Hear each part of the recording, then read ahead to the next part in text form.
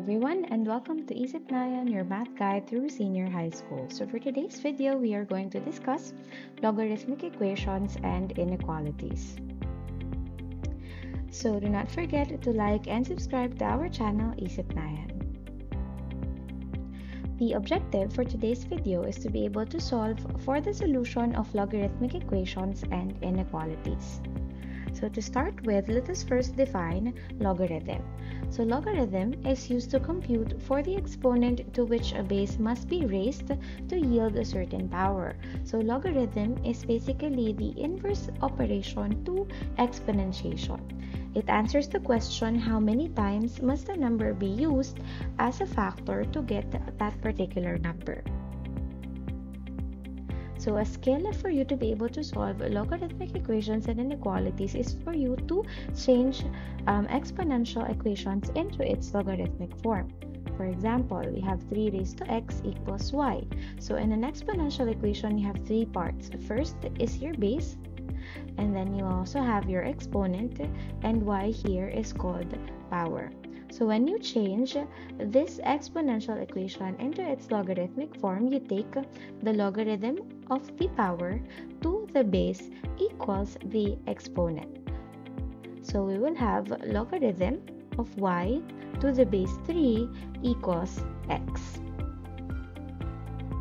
Same thing, you'll also be needing to change logarithmic equations into its exponential form. So say for example, we have logarithm of 343 to the base 7 is equal to 2x. So we have a base of 7, a power of 343, and an exponent of 2x. So when we change this into its exponential form, we have 7 raised to 2x equals 343. Let's try to solve logarithmic equations. So in solving logarithmic equations, you have to remember the property of equality of logarithmic equations. So it states that the powers of two logarithmic expressions on both sides of the equation are equal if and only if their bases are equal. Let's have an example. Say we have the equation logarithm of 9x base 3 is equal to 5. So to solve for this, you have to change this equation into its exponential form. So when you try to change this into its exponential form, we'll have 3 raised to 5 equals 9x. So simplifying, we'll have 243 equals 9x. Divide both sides by 9, then you'll have the value of x as 27. Let's have another example. Say we have the equation logarithm of 2x minus 1 to the base 5 equals logarithm of x plus 1 to the base 5. So according to our property of equality of logarithmic equations, if you have two logarithms with the same base, then you can equate the powers. So we will drop the logarithm and just equate the powers to x minus 1 and x plus 1.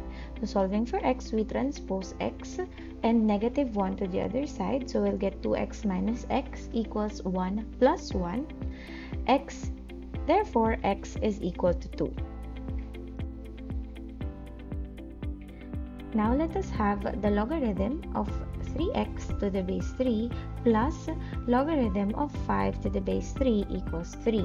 So in this case, you first have to apply your laws of logarithm. So applying the product rule of the laws of logarithm, we can simplify logarithm of 3x base 3 plus logarithm of 5 base 3 as logarithm of 3x times 5 to the base 3 equals 3. So 3x times 5 is 15x, and then we can transform this into its exponential form. So we'll have 3 raised to 3 equals 15x.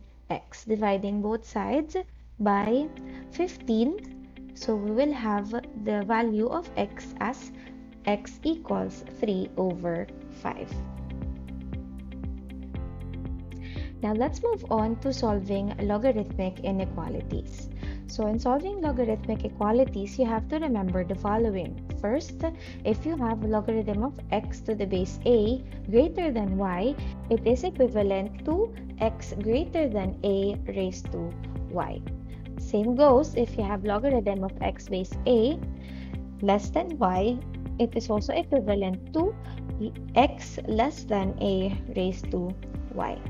Now, if you have two logarithmic expressions with the same base on both sides of the inequality, then you can drop the logarithm and just use the powers. Let's have an example. Say we have the logarithm of 2x plus 1 to the base 3 less than 4. So, let us first transform this logarithmic inequality into its exponential form. So, using our rule from earlier, this can be equivalent to 2x plus 1 less than 3 raised to 4. So, let's solve this by transposing 1 to the other side of the inequality. So, I have 2x less than 81 minus 1. 2x is less than 80. Divide both sides by 2. Therefore, x is less than 40. Okay? But for an inequality, remember that if you have a positive base, your power should always be positive as well. Okay? So, you have to make sure that 2x plus 1 is greater than 0. So, let's try to find the value of x that would make 2x plus 1 greater than 0. So, 2x is greater than negative 1. Divide both sides by 2. So, we have x greater than negative 1/2. Combining the two inequalities together, our answer would now be x greater than negative 1/2 but less than 40. Now let us try this example. Say we have logarithm of 3x plus 2 to the base 4 less than logarithm of 5 to the base 4. So again, since we have the same base, we can now drop the logarithm and just use the powers. So we have 3x plus 2 less than 5. So solving for x, so we transpose 2 to the other side. So we will have 3x less than 5 minus 2. So we have 3x less than 3, dividing both sides by 3, we'll have x less than 1. So again, since we have a expression as our power, we have to make sure that this expression will be greater than 0 or a positive, will yield a positive value because our base is positive. So we'll take values of x that will make 3x plus 2 greater than 0. So transpose positive 2 to the other side. So I'll have 3x greater than negative 2. And then divide both sides by 3. Therefore, we have the interval x greater than negative 2 over 3. So combining this into a single interval, we'll have the final answer as x greater than negative 2/3 but less than 1. Move on to our next example. So we have logarithm of x minus 1 to the base 5 less than or equal to logarithm of 4x to the base 5. So using our property for solving inequalities, we can now drop the logarithm and just use the powers. So x minus 1 less than or equal to 4x. Transpose 4x to the other side and negative 1 to the other side. So we'll have x minus 4x less than or equal to 1. X minus 4x is negative 3. Divide both sides by negative 3.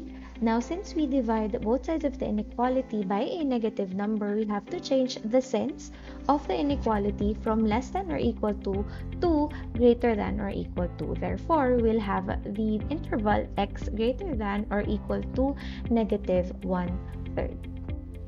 So again, since we have expressions as our power, we have to make sure that x minus 1 and 4x are both greater than 0 since our base is positive. So let's start first with x minus 1.